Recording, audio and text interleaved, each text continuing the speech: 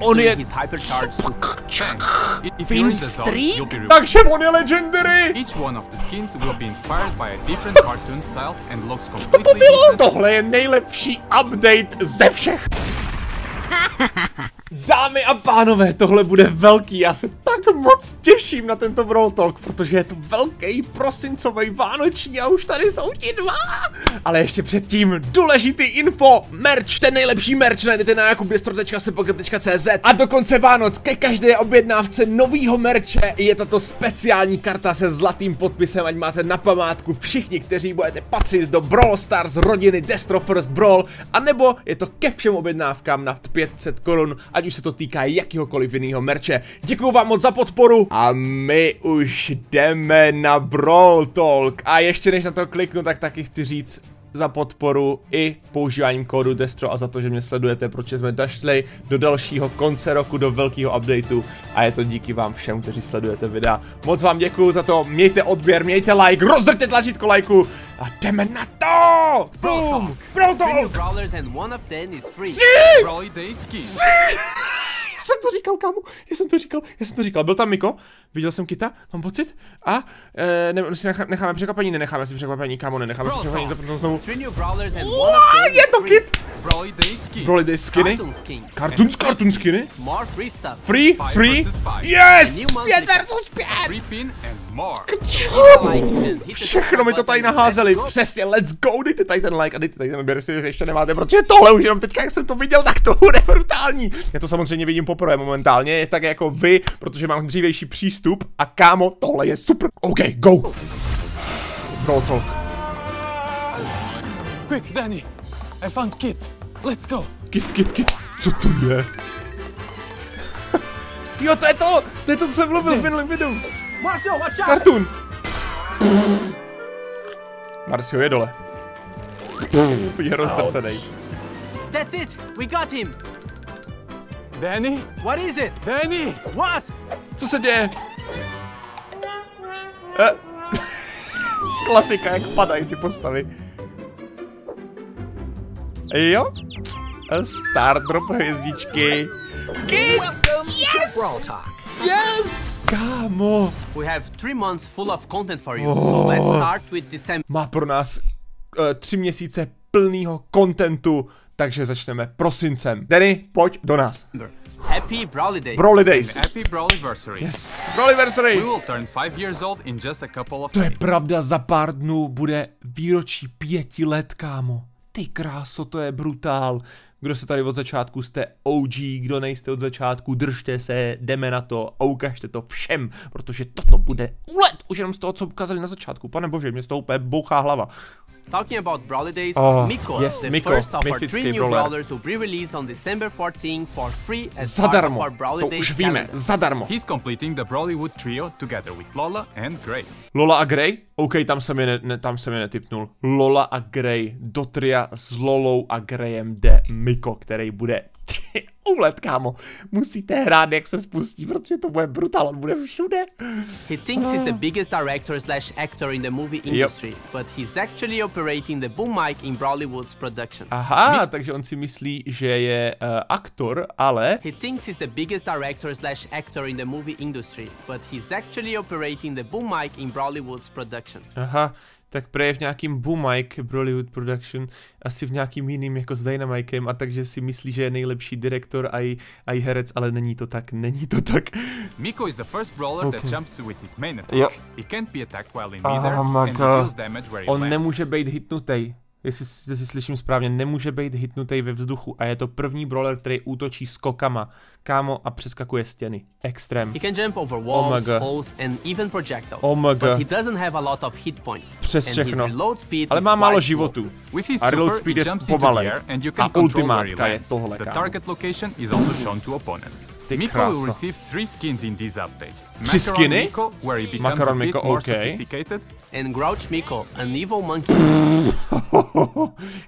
Crouch Miko, to je jak Grinch.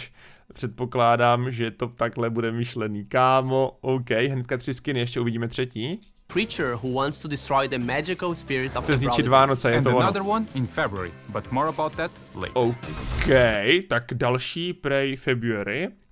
únor, ale více nám o tom řeknou za chvíli, asi. OK, tak pokračujeme. Brawly Day skins will return. Brawly Day skiny budou zpátky. Skins will be available with a discount this season. Se slevou budou. We will introduce a new Brawly Day skin. Nový Brawly Day skin. Santa Stew. Santa! He's making sure Santa gifts are Stew, delivered let's go. quickly, but he's not giving any guarantees that they will arrive intact.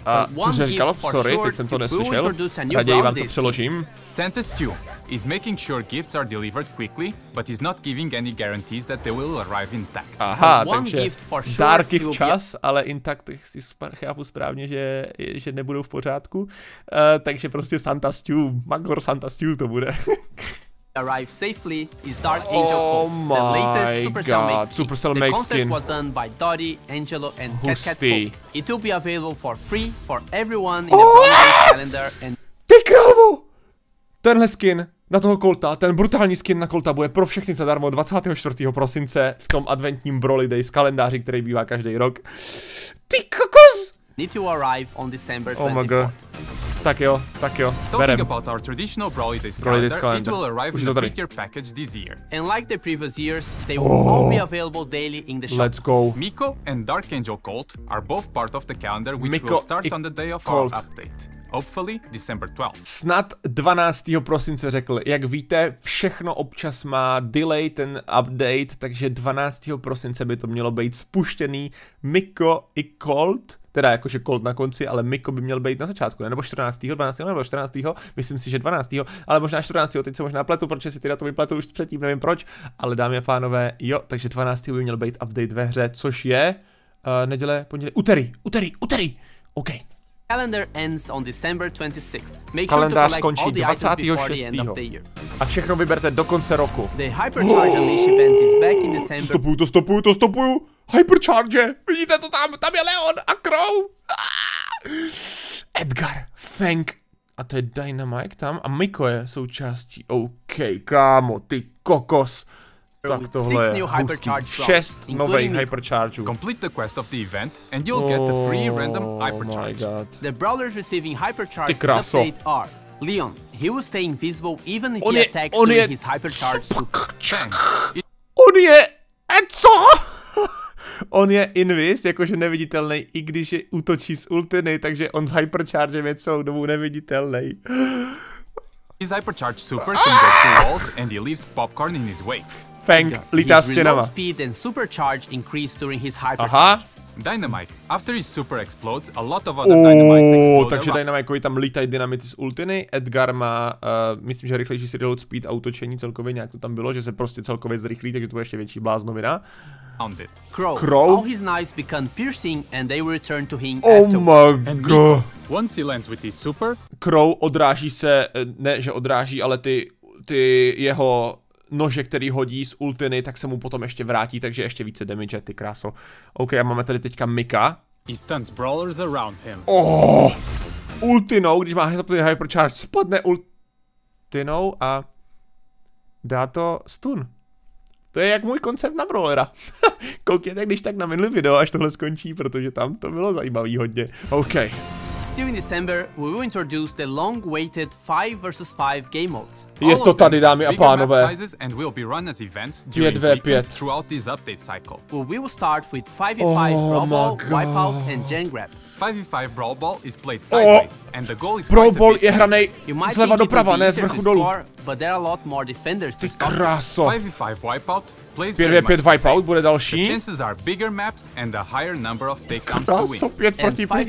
A Gen Grab now will have some maps with 2 gems spawn a některé mapy budou mít 2 spawn pointy, jakože tam bude prostě víc těch děr, takže tam, oh my god, OK, a kámo, 5v5 Brawl Ball se hraje z boku, že ta mapa je trošku menší, ale je tam prostě 5 hráčů, kteří defendou branku, že jo? Takže kámo, to bude hustý hrát zprava doleva, to na to nejsme zvyklí v Brawl Ballu, no, tak uvidíme, jdeme dál. Which one would you like to play first? OK, let us know. Co byste chtěli hrát první, máte nám vědět do komentářů, dejte mi vědět. Dejte mi vědět do komentářů. Our Legendary arrived a bit late, but it was worth the wait. Legendary? It's Kit, the cat brawler. Takže on je Legendary! Oh my god! Kit je nová legendárka v Brawl Stars. Ty krásně, jsme na něj čekali tak dlouho a on prostě přijde jako legendárka. Oni si ho prostě schovali.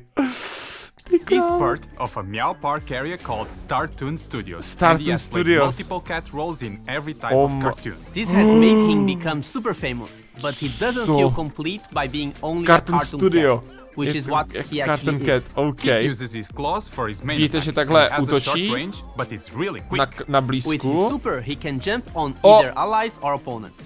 On ultinou může skočit na ostatní enemáky, to jsme viděli předtím, že jim tam dává nějaký damage a může skočit i na svoje kámoše. On an ally, he heals them and himself and his main attack changes and on je healuje a jeho útok, jak vidíte, tak je na dálku. To prčit, co to je za legendárku? An ally, he heals them and himself and his main attack changes and he then becomes a thrower. If he dashes onto an enemy, he then scratches the enemy for some time. Ty kráso. When Kit is attached to somebody, he becomes invulnerable and you either have to take down the host or wait for him to jump off. Oh my god, on je vulnerable, jakože nedostává damage, nebo dostává damage, ale uběhne z něho za nějakou dobu, a nebo když sundáte toho enemáka nebo ho, OK, tak to je hustý, kámo. On vulnerable, jo, nejde na něj útočit. Takže hustý. Kit will receive a 29 gem skin, which is inspired by community. Supercharge automatically. He also receives another skin in February. Takže ultimátka je automaticky načítaná. První legendary support brawler a bude v shopu. Týden před startem. Až bude cartoon season. Určitě použijte kód Destro, až budete kupovat kita dřív. A January 4, sorry, já jsem to problel. A pak bude pro všechny samozřejmě potom. January 4, takže nová sezóna je 4. ledna, kdy bude i Kit venku.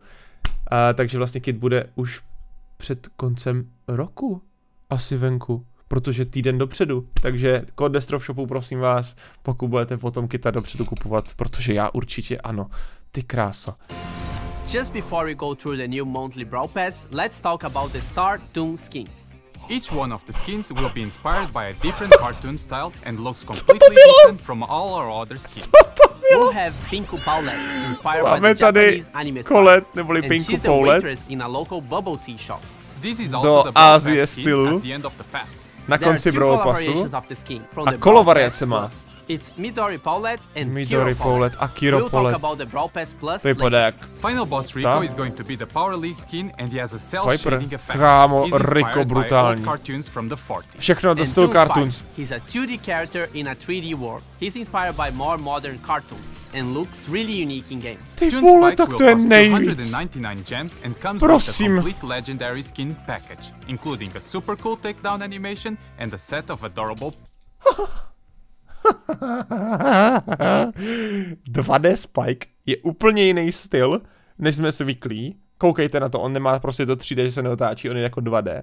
A bude jako legendary skin, bude i v legendary packu, bude to ten drahý skin očividně, který dostane i všechny věci navíc, jako jsou ty piny, spreje, profily, ikony a taky to. Jo, děkuju.